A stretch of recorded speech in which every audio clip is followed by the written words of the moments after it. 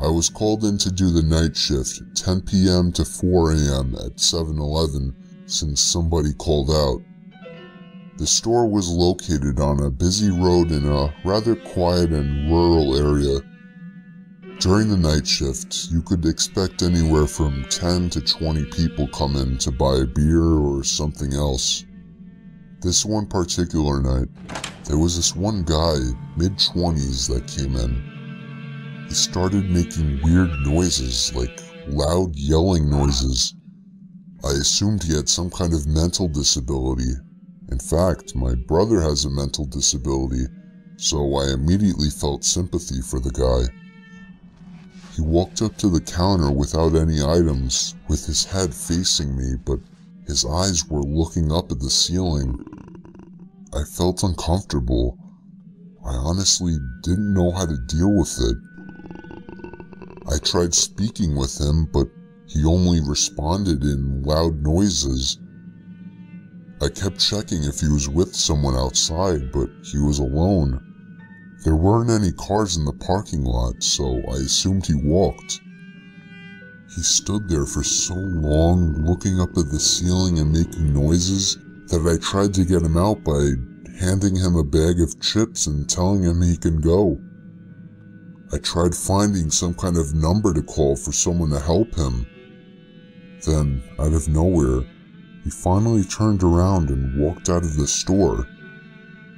I felt so horrible for the man, but at the same time, I felt a bit creeped out. About an hour later, the phone on the counter rang.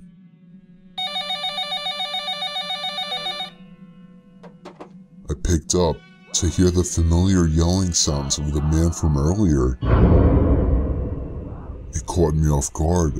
I didn't know what to think, other than this has to be some kind of prank.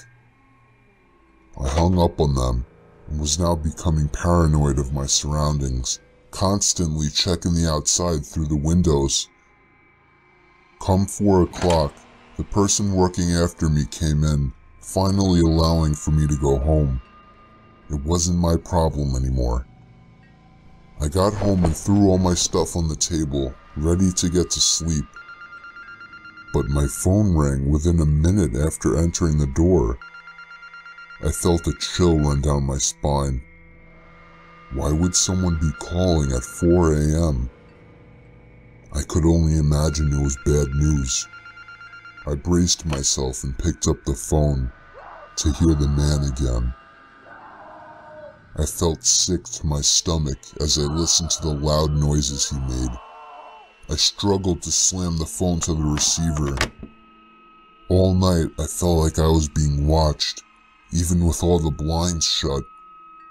And I could swear I heard strange noises coming from all over my house. I refused to get any sleep until the sun came up.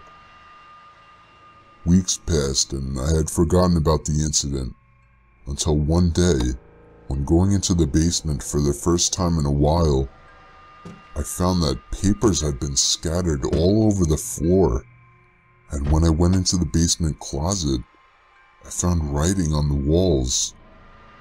7-Eleven had been written in Sharpie on the wall, along with the address to the 7-Eleven I worked at and my house address.